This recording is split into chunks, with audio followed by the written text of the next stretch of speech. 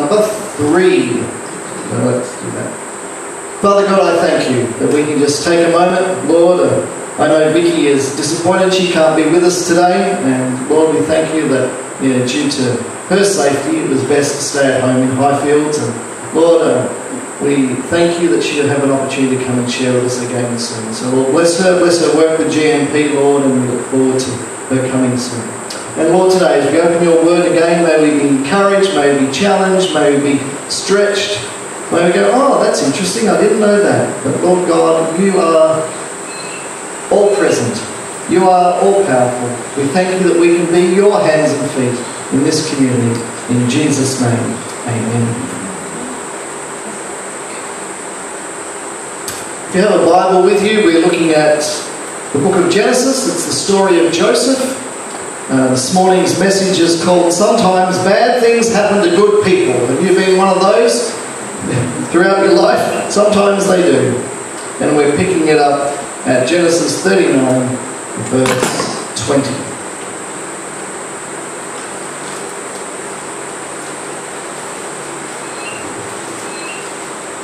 Joseph's master took him and put him in prison, the place where the king's prisoners were confined.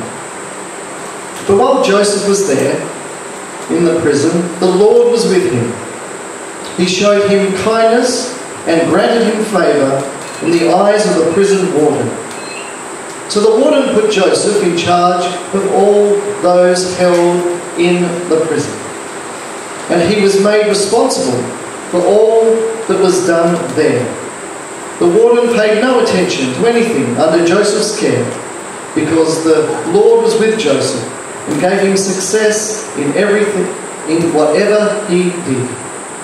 Chapter 40. Sometime later, the cupbearer and the baker of the king of Egypt offended their master, the king of Egypt.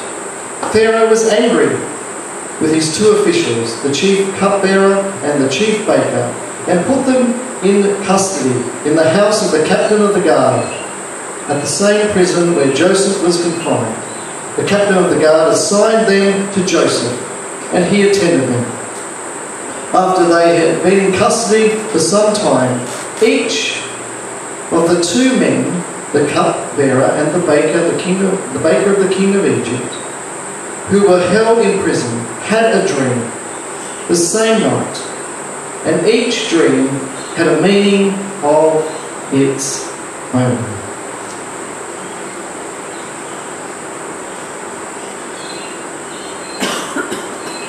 The life of Joseph. For us, it speaks to us that we need to be people of character, be people of faith, be people of trust, be people of wisdom and obedience. The life of Joseph speaks of these things, for it is a glimpse of who we strive to be as Christian men and women, as the Church of God here in this place.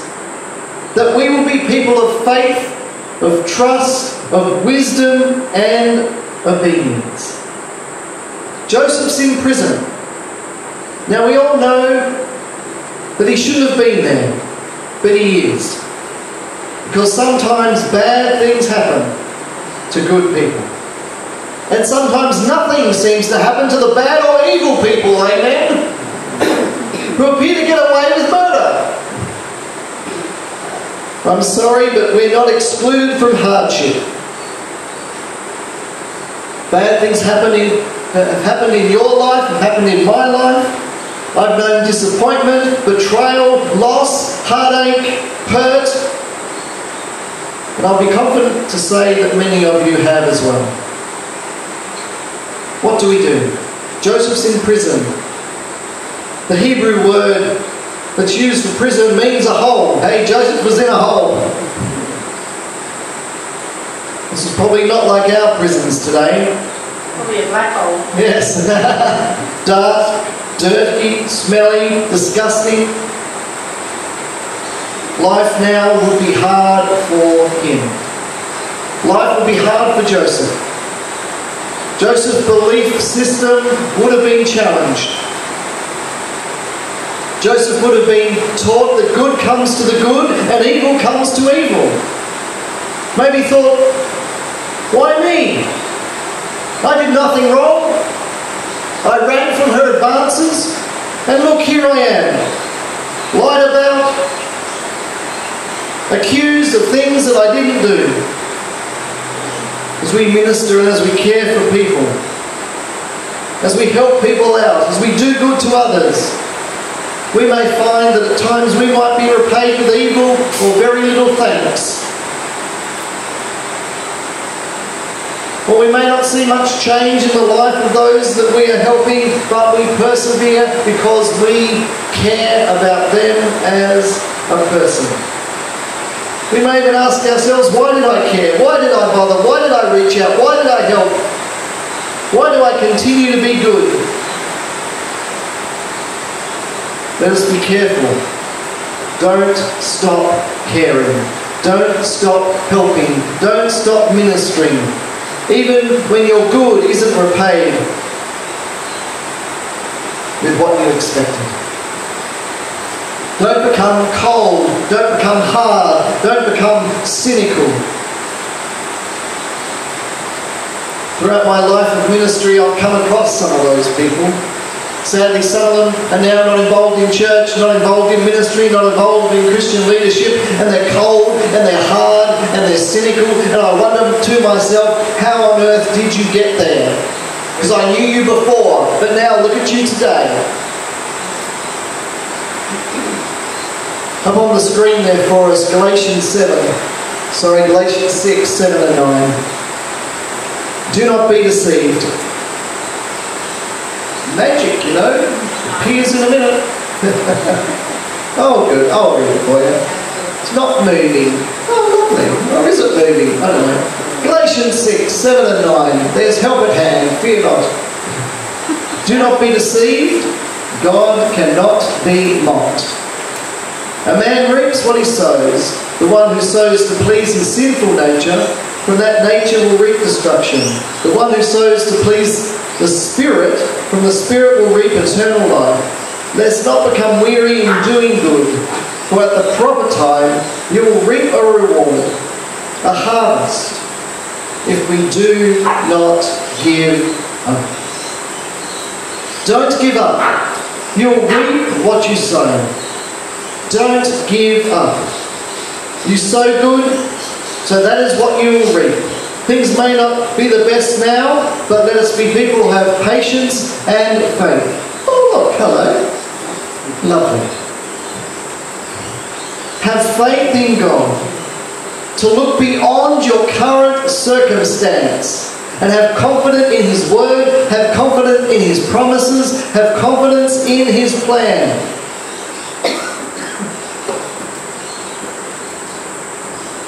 You have sowed goodness, you have sowed kindness, so that is what you will eventually reap.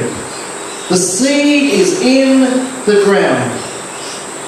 The seed is in the ground. Up on the screen there, Joseph's dreams must have seemed a long way away. He's sitting in a prison. How would these dreams come to pass? That he would be exalted and his family would come and bow before him. His dreams must have seemed far away. Where's your dream today? Things that God laid upon your heart. Things that He's called you to do. Things God wants your life to stand for. Hopes and dreams you have. Embrace them. Walk in them. Maybe they seem far off today, but don't let go. Hang on tight. Be a person of faith and hope and prayer. For God has the power to bring those dreams to pass. He will fulfill His plan for us. It will come to pass. Let us not let go. Friends, Joseph's dreams will come to pass if you know the story exactly the way that God had showed him. Let us hold on, for it gets closer every day. Joseph stayed faithful. Be encouraged today. is looking after him, and God is looking after me, and God is looking after us. We just need to have the patience. There's an interesting verse in Psalm 105 up there on the screen. It speaks of Joseph. The psalmist writes, he sent a man before them, Joseph, sold as a slave. They bruised his feet with shackles. His neck was put in irons, till what he foretold came to pass, till the word of the Lord proved true. And the second slide has the King James Version. He sent a man before them. Even Joseph was sold for a servant. Those whose feet they hurt with fetters, he was laid in iron until the time that his word came. The word of the Lord tried him. In verse 18 it talks about being laid in iron, and if we look at the original Hebrew text there, that phrase sort of literally means that iron or strength entered his soul. Iron came into Joseph's soul, a strength, a perseverance of character. All that happened to him, all that he went through, iron entered his soul. Joseph made an important decision that nothing was going to shake him or move him from his faith in Almighty God. Yes, his brothers sold him, wanted to kill him. Yes, he was wrongly accused, and so he's ended up in prison. But his mind was focused. His emotions were intact. And let iron enter our soul today. A strength of character. A life committed to Jesus Christ. We will not be moved. We will not be shaken. We will not be distracted. For we are stepping forward with faith. Now Potiphar assigns 2 prisoners to Joseph, to his care. And he looks after them. But God's favour was on his life. Even though he was in need, he helped someone else. When you and I help others, it lifts us out of our hurt and out of our pain and out of our need, because we cared for someone else. On the screen there, Genesis chapter 40, 5 to 7. Each of the 2 men, the cupbearer and the baker of the king of Egypt, who were being held in prison, had a dream the same night. And each dream had its own meaning. When Joseph came to them the next morning, he saw that they were dejected. So he asked Pharaoh's officials who were in custody with him in his master's house, Why are your faces so sad today? Joseph was concerned for these men. He knew that they weren't themselves, so he said, Hey guys, what's going on? What's happening? Later, Joseph would help the great nation of Egypt's 5-year-long famine. And today he's going to help 2 of Pharaoh's officials. When you are faithful over little, God will make you ruler over much. Joseph faithfully looked after these men in prison, and God made him ruler of the most powerful nation on the face of the earth. He wants to do the same thing for me and you and us as a church. Be faithful over the little, and God will make you rulers over much. As we continue to read in Genesis 40 verse 8. We both had dreams, they said, but there's no one to interpret them. Then Joseph said to them, Do not interpretations belong to God? Tell me your dreams. So the chief cupbearer told Joseph his dream. He said to him, In my dream I saw a vine in front of me, and on the vine were 3 branches. As soon as it budded, it blossomed, and its clusters ripened into grapes. Pharaoh's cup was in my hand, and I took the grapes, squeezed them into Pharaoh's cup, and put the cup in his hand. This is what it means, Joseph said. 3 branches are 3 days. Within 3 days, Pharaoh will lift up your head and restore you to your position, and you will put Pharaoh's cup in his hand, just as you used to when you were his cup bearer. But when it all goes well, with you, remember me and show me kindness and mention me to Pharaoh and get me out of this prison. I think that's a fine request. When you get back to all the glory and all the splendour, hey, remember little Joseph, this young bloke who told you your dream, and get me out. I was forcibly carried off from the land of the Hebrews, and even here I've done nothing to deserve being put in this dungeon.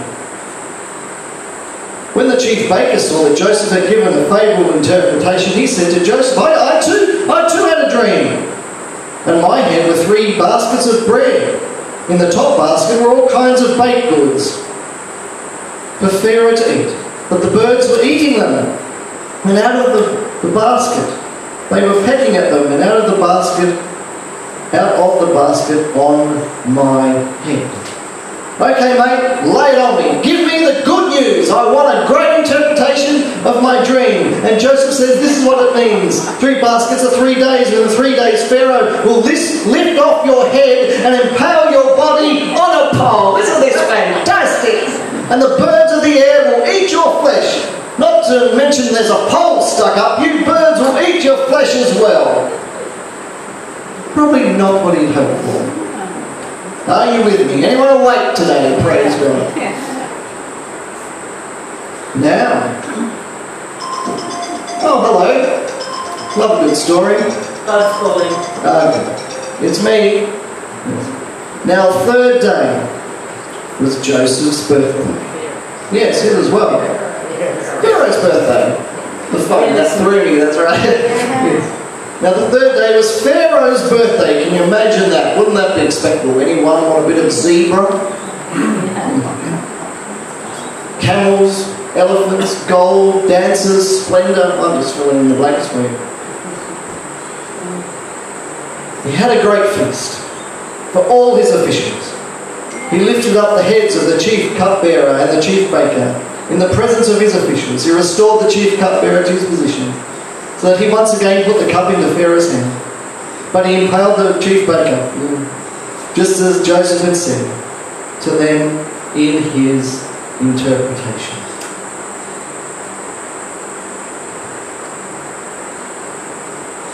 That's the bit there. It's hard to swallow. The chief cupbearer, however, did not remember Joseph. He forgot him, because sometimes things don't go the way we expect. Possibly not what Joseph had hoped for. We see here another quality in Joseph's life. He told the truth, even though some of it wasn't good news. Let's not be scared of speaking the truth, even though it may be hard for someone to hear. One guy, great story, back you go. Another one, death is knocking at the door. Verse 14, remember me. Verse 23, he forgot him. Bit hard to swallow. I read this the other day. Things we've learnt from children. A 3-year-old's voice is louder than 200 adults in a crowded restaurant. If you hook a dog leash over a ceiling fan, the motor is not strong enough to spin a medium-sized dog around the room. Take note. Play-Doh and microwaves should never be in the same sentence. The spinning cycle on the washing machine does not make worms dizzy. It will, however, make cats dizzy, and cats can throw up twice their body weight when dizzy. Apparently, a magnifying glass can start a fire on an overcast day. These children are just fantastic, aren't they? Always look inside the oven before turning it on. Plastic toys don't like ovens. Certain Lego blocks will pass through the digestive tract of a 4-year-old. Take note, certain Lego blocks. Friends, sometimes bad things happen to good people. People may fail us. Situations may be out of our control. But God will not fail you, and God will not fail me. As we finish today, up on the screen there, put your trust in God, not man. Hold on to the faithfulness of God. It's His nature. When things seem hopeless, have patience and faith. And we've all known that one, haven't we? Maybe you're still in the middle of your patience and your faith. Life will be hard at times, unfair and stupid. Amen? Say to yourself, I will not quit, I won't break, I won't be destroyed. People may have mistreated me, forgotten me, but I'm standing strong and faithful and hanging on to my faithful God, for He is bigger than me and bigger than the situation, and He will get me through. Let His grace abound. He is my deliverer. He is my fortress. He is where I run to in times of need. Praise God. Amen.